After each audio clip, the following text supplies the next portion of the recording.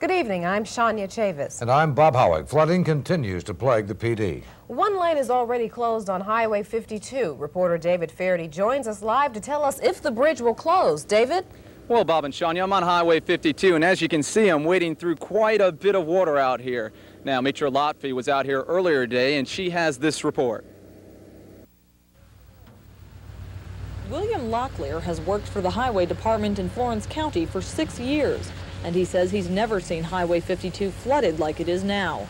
For him, the water means lots of overtime. Well, we've been out here since 8 o'clock yesterday morning, and really what we've been trying to do is trying to keep the traffic flowing and, you know, keep from having any accidents or anything. The overflow from the Lynches River began spilling onto the highway late last night. The Highway Department says that's because the road in this area is lower than the bridges. By this afternoon, more than an inch of water covered the road in some areas just south of the river.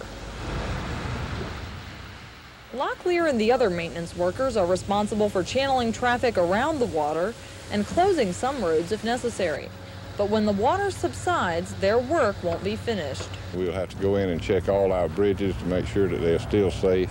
It will probably go into 6 and 8 weeks for us making repairs on most of the drainage structures. In Florence County, Myrtle Beach, Wpde Action News.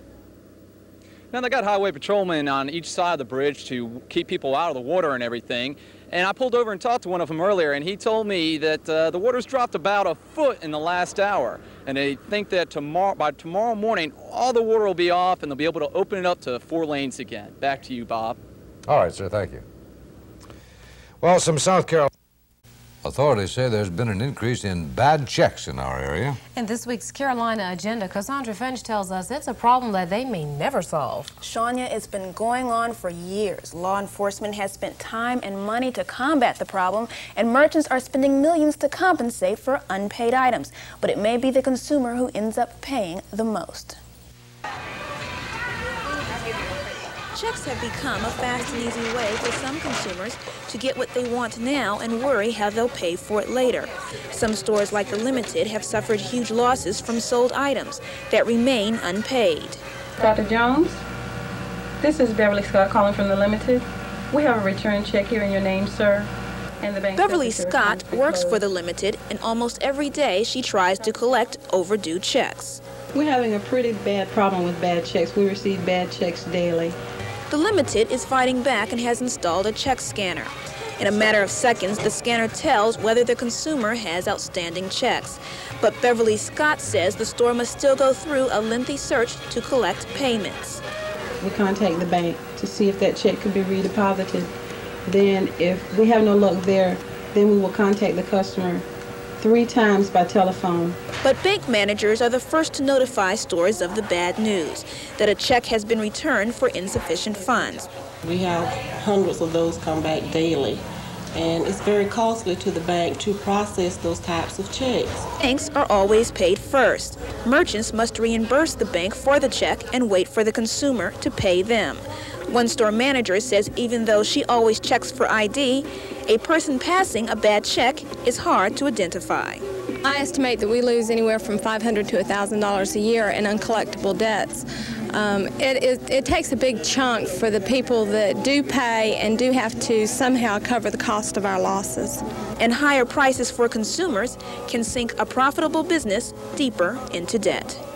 In tomorrow night's agenda, I'll take a look at what the law says about bad checks and how the criminal system prosecutes offenders.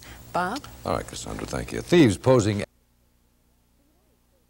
The United States and Iraq still haven't set a date for talks, and this leaves American soldiers busily preparing for combat. Amanda Lamb has been visiting local National Guardsmen training at Fort Stewart, Georgia.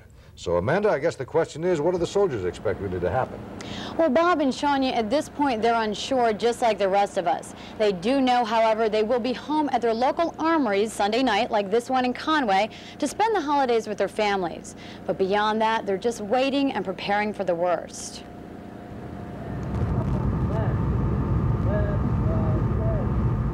Even after weeks of training, National Guardsmen at Fort Stewart, Georgia, still don't know what they're marching into. Nobody knows exactly what's going to happen. I don't think anyone in Washington, wherever they're at, knows.